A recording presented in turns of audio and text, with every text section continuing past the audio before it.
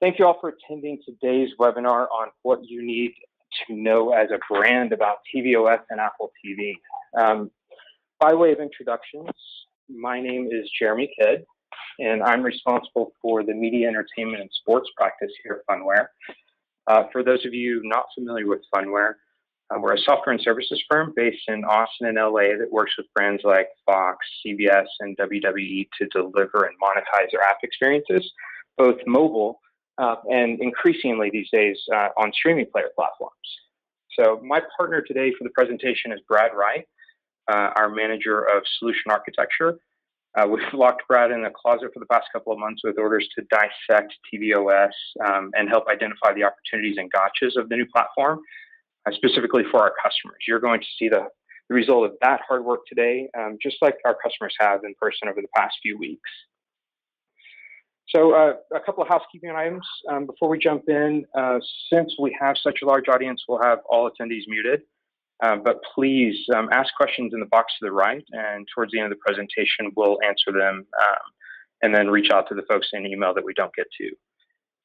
Based on the registrations, we are talking to a pretty diverse group today. This deck is designed specifically for the product owner role. That product owner is the one that's responsible for feature level decisions on app projects, though we will at times go a little bit more technical as necessary. So with that said, let's jump into the presentation. I've been an early adopter of nearly every single streaming platform. Can't tell you how excited I am that Apple's making a strong play to unify OTT on the big screen. The folks around the office here know that this has become sort of my new religion. And it's going to be a powerful way for our customers to reach the audience in the living room. So I'll try not to steal any of Brad's thunder, but here are the highlights of the new device and ecosystem itself. So first, we got new news over the past couple of days on release timing. Apparently, according to Tim Cook, the pre-orders are going to start next Monday, October 26th, with shipping hopefully that same week. So this is a sort of a here and now problem that we're addressing. So moving to the next slide. I get a lot of questions, given that this has been out there for 8 years, given that, Android TV, Amazon, Roku, the whole rest of the population all have answers and this tech isn't exactly new. The question is, why is this launch such a big deal for brands? And when I approach it, I sort of look at it and say, hey, this is the absolute perfect recipe for owning the eyeballs in the living room. First, it's an experience beyond simple video. So if you think about it, VOD was the first big shift in television towards set-top boxes and streaming players. But now this is an opportunity to create an experience beside, in, and around that video. And I think that's going to absolutely drive the next wave of innovation for what we see for streaming players. The next point there is ubiquitous content availability. Brad will get into a little bit later about what TVML is as far as a templated approach to developing new Apple TV applications. But because it's so easy and relatively inexpensive to build these apps, the long tail of brands, all the way out to the single individuals that want to reach directly to their audiences have the ability to have a presence on this platform. But with that said, you also have the nearly unlimited power to invent amazing experiences with almost all of the iOS libraries actually being accessible to the device as well. And then the last point, and we really shouldn't miss this, Apple is the world's most successful ecosystem builder. They proved it time and time again, so it's sort of never smart to bet against Cupertino. But if you think about it, this actually mirrors the strategy that Apple pursued with the original iPhone back in 2007. First, you build a beautiful product with a great UI, and then you layer on a developer program, in subsequent years.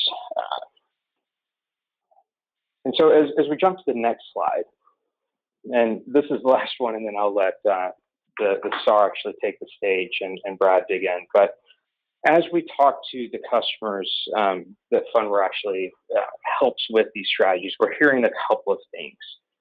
First, most developers are deploying templated-based apps for the holiday season this year and early 2016. It's a fairly straightforward, low-cost, kind of quick win to get on the platform and be present to capture that mind share of those folks that are going out this holiday season and buying Apple TVs. The immersive native experiences, these are the ones that actually depend more on Swift and Objective-C, native development, are expected late 2016 and 2017, and that's going to be directly relative to the uptake of the platform itself. And what that should tell us all, as folks that are worried about where this is going and what we need to be doing on the new platform, is that right now is the time to think big. So we've got this beautiful window of 12 to 18 months where we can sit down and say, what does that companion second screen app experience look like alongside my video and my content and my gaming experiences that I'm creating for the platform? And then we won't dig into this a lot today, but the wild cards out there, obviously, first and foremost, Apple's TV service that's been long rumored. If Apple comes to the market with a VOD or a linear service for TV, what is that going to look like, and what is that going to do to our partners that want to actually own that direct relationship with the audience? And then finally, app availability at launch. So as Apple rolls us out over the holiday season, how many of those applications are actually going to be available, and will it be sticky enough to launch that customer adoption that we're hoping for? So with all that said, like I said, I will be quiet and let Brad Wright take the stage. So Brad, go ahead. So one of the things I wanted to focus on first are what are the things that are new in tvOS. Key things that have come out with tvOS are, number one, the focus engine. The focus engine is basically the bridge between your UI and your users. It's something that, if you think about it, kind of differentiates if I were AirPlaying an iPad app on my TV versus using a tvOS application. It basically allows you to follow what the user is doing on the screen. And I think it's a key to basically creating an experience with your tvOS app that feels native to that platform, as opposed to just basically an iPad app on a larger screen. Some other things that are available are the cross-device interactions. That's something that's going to create some pretty powerful new opportunities. With the old Apple TV, we did not have the ability to pair a second screen experience with an iPad app or an iOS app. And that's something that can be possible now, and it'll create some new cool potential user experiences. The thing that I'm the most excited about is this open community. The open community, if you think about it, in the last 10 to 15 years, every single major innovation that has come in software, I believe, can be tied back to open community. The ability to give developers the freedom to blue sky, to create new things, to learn from one another, to share ideas, has driven really compelling innovation. And I think it's something that has really bottlenecked the adoption around the older Apple TV applications. I think it's also important to identify some key details that are not available from a product owner's perspective. First of all, push notifications. And it kind of makes sense when you think about it. Obviously, I can't take my television in my pocket, but push notifications are not available. Also, iAd is not available. Another thing that is not there is WebKit and WebViews. This one's a bit sneaky. In the App Store today, at least 90% of applications have some form of a WebView baked in. That creates some kind of interesting challenges when you're trying to create experiences for tvOS and for Apple TV apps without the ability to have a web view. It can kind of change your content strategy. I think really, frankly, one of the key misses on behalf of Apple for tvOS is the inability right now to add a badge to an application icon on the home screen. And to kind of illustrate that one, I want to sort of illustrate a use case. Imagine that you have a video series of content that your users are following. You've seen that, user A watches this, and they've watched it consistently. When they go away and you've added new content, if the user comes back to the home screen, I think an ideal experience to draw that user back into your application would be to, add an icon, add a badge to your icon that says, hey, new, there's new content. There's red 1, like on iOS. Unfortunately, that's not available. So in order to message your user that there's new content available in your application, your user has to explicitly make the decision to hover over your app icon, which would be nicer if you could just say, hey, there's new content, and entice that user when they've launched the home screen back into your app. But that's not available. I feel like that's a miss. Hopefully, though, actually, the docs have been changing a lot, and hopefully that's something that gets fixed soon. Another key thing that's missing is local storage. This is a big difference between the older versions. And I'll geek out a little bit here, but basically, I think the biggest impact is around session storage.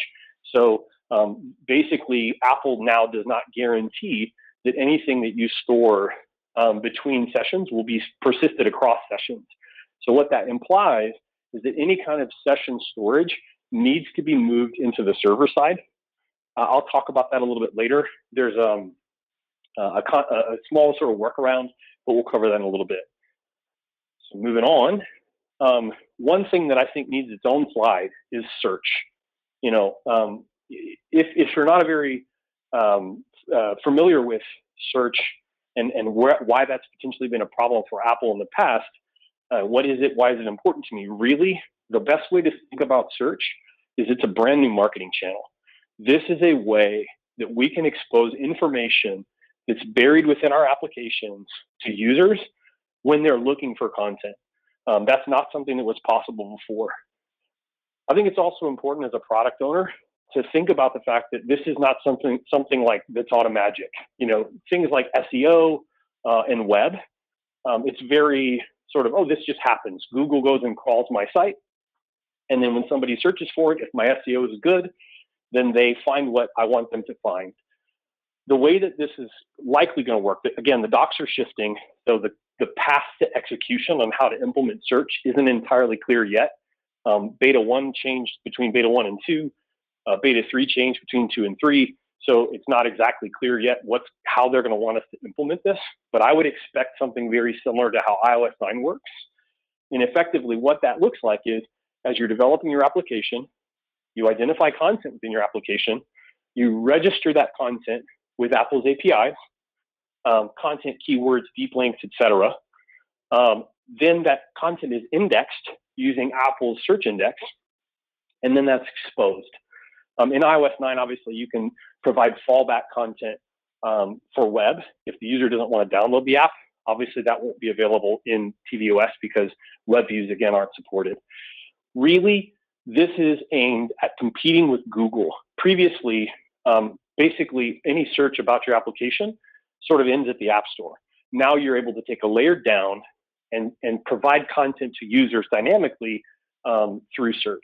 That's something that I think is going to be very powerful in tvOS. Let's talk a little bit about design. tvOS design is primarily grid-based. It's something that should work very well in the existing Apple ecosystem. But there's a couple of key things that our design team has sort of learned and observed as we're working on Apple TV/tvOS projects now. One thing is that the alerts take over the screen, and it's a very disruptive experience. So that's something that we would recommend minimizing. Another thing is in the guidelines, it's clear that they don't want you to overbrand. The encouragement is to use your content to brand as much as possible, as opposed to logos. You can, though, use your own typography and colors and whatnot. A couple other details about design. We would recommend minimizing text inputs as much as possible. One thing that would be really nice is if you could use Siri for dictation. That is not available right now today. So the experience on the right here, if you look at this screen with the user and password, what it looks like if you have a text input, you see your text input, you focus on that text input, everything else falls away, and the keyboard is displayed. You then have to, type your username and, click next. And you go through this sort of in and out UX, and it's not a very ideal user experience. So another detail there would be, I would not use this for, displaying long articles or text-intensive content because it'd be a little bit overwhelming on that large of a form factor. Another key detail from a design perspective, and this goes back to that whole badge problem that I mentioned earlier, is that the best way to message your users about new content is with the top shelf. You can see this picture of the top shelf below. What that looks like, sort of the way that you would message your user that you have new content, is say your user goes and scrolls over your application, the image in the top shelf can change. That's the best way that you can message your users that there's new content. And the key here is that that image and that content that gets displayed is dynamic. You definitely do not want to make that content static, because otherwise your users won't really you don't have a voice to your users that there's new things available and that, hey, you should come back into my application. A lot of our customers are primarily supported through advertising on their Apple TV platforms. How is this going to impact it? One of the key benefits with this new platform and the open community and the new features that are available is this creates a clearer picture of who your users are and what they're doing, what the life cycle of the way that they consume your content looks like. It creates some new branding opportunities, marketing opportunities around gamifying the viewing experience or cross-device interactions. Longer term, this is going to imply that the advertising and monetization strategy is going to need to be evaluated along the way, because this is going to create some new things from an advertising perspective. Another tricky kind of gotcha with the web view issue is that all your advertising needs to be native. This is very important. If and as you're building on tvOS, we would highly recommend going and talking to whatever advertising providers you currently use and make sure that all the advertising is fully native. Often you'll find situations where an advertising partner displays a native video in an HTML5 wrapper. If that happens, it won't work. So it's going to be really important for our customers to go and you, as you go and build on the Apple TV tvOS platform, to make sure that all your advertising is fully native. Another really cool opportunity with tvOS versus traditional iOS is the fact that tvOS can be hosted versus the kind of typical flow. Traditional iOS, there are binaries that are basically downloaded to users' phone and installed. If you have to make a change, if you've been through iOS development much at all, you will have encountered situations where there was a bug, or there was a problem, or there was a terms of service violation, or whatever, and we needed to force an app update. The user had to go reinstall, and that's a bit of a bummer. The cool thing about the way that tvOS works from a hosted perspective is it's a lot more similar to web.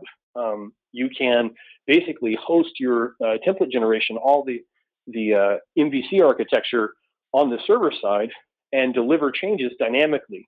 That provides some advantages, because if you think about it from a hotfix perspective, it's a whole lot easier to update something on the server side versus delivering a whole new application to a user's phone. That's a big positive. Let's talk about social media. Jeremy mentioned ubiquitous content earlier. I think a couple of these sort of social flows and social integrations on iOS are also very ubiquitous. If I had a nickel for every time that I heard somebody say, "Oh, and I want them to be able to share it," I want them to be able to sign up with Facebook, I'd probably be a very wealthy man. With the new web view restrictions, the fact that you don't have web views, the social sharing is not going to be available like it is on iOS. In addition to that, OAuth, a traditional kind of sign up with OAuth is also not available. So if I want somebody to sign up with Facebook, that's not something that's going to work. And I'll talk about some potential challenges there as well. Let's talk about tvML Kit for a minute. We've gotten a lot of questions so far about what is tvML Kit.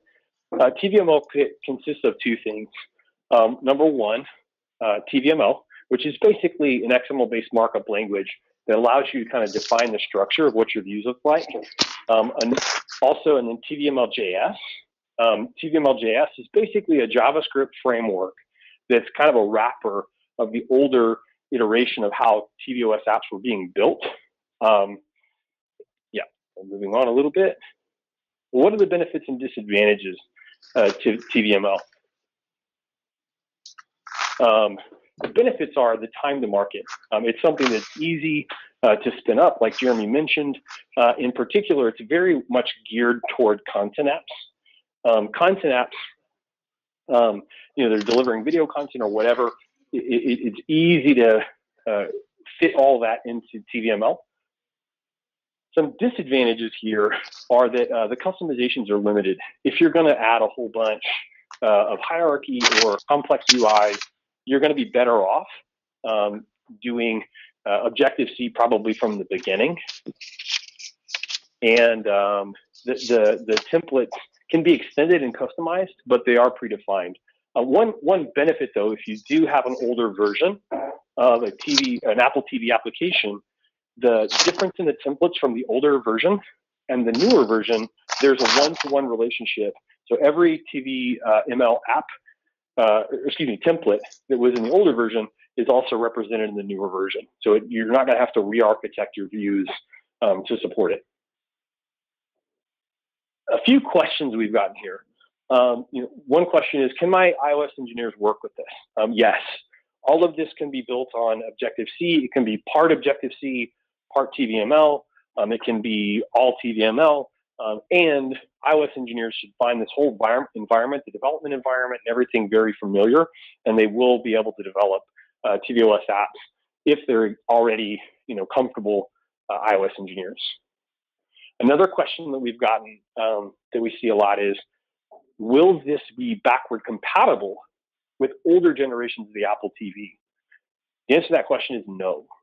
If you would like to have if you do not already have an existing Apple TV app on the older generation, and you would like to build one, you basically have to do two separate code bases that need to be maintained. Another question that we've gotten quite a bit is, if I have an older version of the Apple TV, how difficult is it to port? The answer is it's not difficult. There's a few gotchas, but basically the older JavaScript maps very cleanly into the new tvML.js framework. And so like HTTP requests, player controls, all the details that are present are represented in tvML.js plus some advantages. The only real trick there is around local storage. If you were using local storage to deal with some session information and some other things, you're going to want to move that. So if you already have a mechanism on the server side to persist sessions, you can use that. You can also use CloudKit or iCloud. It's pretty simple. A small workaround to some of the local storage is this NS user default. Basically, you can store a megabyte of data in there, but for anything significant, absolutely it's best practice to move that to the server side. Also, the resource management, to kind of follow on that thought, the resource management is they absolutely kind of press you to be very judicious about downloading content on demand and some other things like that. So as much as you can sort of set your architecture up to store things server side and to fetch things on demand, it will be better. How will user authentication change? This is another question we've gotten. So if you picture a use case where, say, for example, you have some free content on a website and you have some paid content on a website. And so you say a user signs up with Facebook on your website and then purchases a subscription to paid content on your website. They then are going to obviously expect that if they download your tvOS app, they have access to that same paid content. Well, because of the OAuth issues that we mentioned before, what would be necessary in order to basically restore that user on your tvOS application, you would have to, our best practice, I mean, there's a few ways to do this, but we would recommend something along these lines. Basically, you create a flow on your website whereby the user can log in, access a PIN for the tvOS app, then they go to their tvOS app and log in, accessing a native API that you've exposed on your server side that allows them to enter the PIN, and then you can basically join that user with their paid user on their tvOS app, even though they have a Facebook account and they can't sign in with OAuth on their tvOS. Then they're able to see the content that they've already subscribed for. There's a couple other ways to do that, but I feel like in terms of what we're seeing in the marketplace today, that's kind of the most common one, and users will be familiar with that sort of experience. Final thoughts.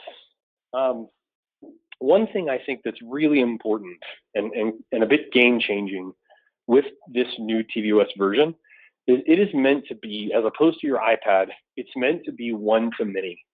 So from a strategic perspective, if you think about that I'm speaking to more than one person potentially in my application experience, that's going to help to avoid pitfalls that you might encounter if you're just thinking about it from a UX of an iPad. Another key thing from a strategic perspective that we want to highlight is focus on media. You know, photos, videos, they're going to play very well. Things like text, not as well. Another really key one that we've seen here, I mean, this is a lot like when the iPad came out. Start small, but we would highly recommend starting now. The reason we would recommend that is real estate, as everybody knows who's working on iOS as it stands, real estate on a user's phone is a very, very precious thing.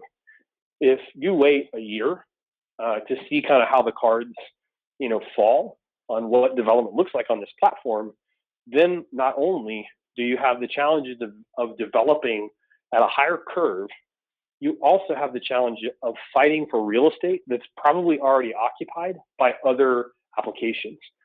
If instead you can get a foothold on someone's screen with a smaller but effective first version, then making updates and improving that application, you have a much higher chance of maintaining that real estate within the context of your user's Apple TV. The last one that I've sort of just touched on is iterate. Like I've mentioned several times, the documentation around this is changing, by the week. Things that were set up one way last week are different this week. So I would absolutely recommend getting a presence out there with a plan toward iterating and growing and learning as in a very agile way as this goes forward. So with that said, I'm going to pass it back to Jeremy, and we're going to go through some questions that we got in the chat. I've got a couple of questions that I think are pretty interesting. The first one, Brad, is it came in, what can I leverage from my existing iOS app? That's a great question. The answer is, it depends. It is absolutely possible to leverage pieces of code for tvOS that are currently in iOS. That said, iOS libraries that you leverage in your code base or SDKs or whatever, they might contain pieces that are not supported in tvOS. That being the case, you need to basically use only the pieces that are available on tvOS and iOS. You can't use both pieces. In addition to that, because the UI is a bit different, because of the focus engine is different, some of the assets are different, like the parallax images that are kind of around of the web that you can sort of see. It's going to be necessary to go through that in detail. There's not really a template answer for that necessarily, but it certainly isn't like you're not going to be able to use anything from your iOS application. You will definitely be able to leverage parts, but it's kind of a case-by-case basis. Awesome. And actually, one that I'll take here, and I kind of love this question. Will the Apple TV outsell the iPad?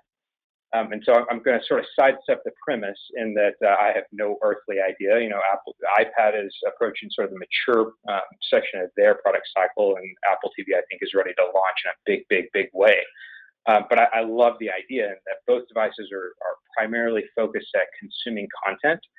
And so if I have $1 to put into app development for, you know, a platform or two platforms or whatever the case is, you know, where and why should I focus on one versus the other?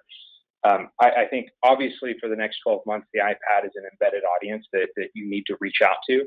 But at some point, very quickly, critical mass is going to get to the point where if you're particularly a sports video, media entertainment brand, it's going to be, you know, critical to your success to actually be on that platform as well. Brad, how much flexibility do I have with the TVML templates? Oh, that's a good question too. So the answer is quite a lot. The nice thing is they're sort of structured where if you need to get something in the market, there's a nice, very clean, very consistent mechanism to create your experience.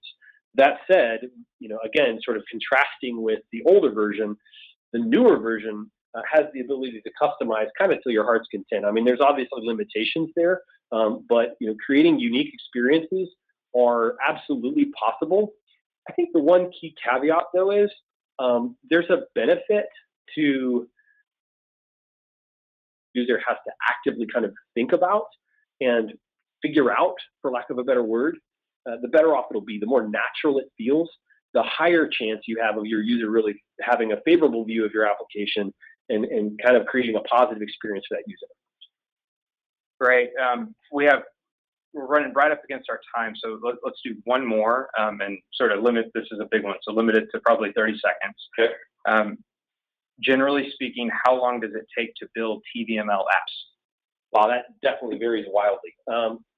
There's an implication here that on your end, as a product owner, you have a strategy around delivering your content, hosting your content, managing it, you know, and all that.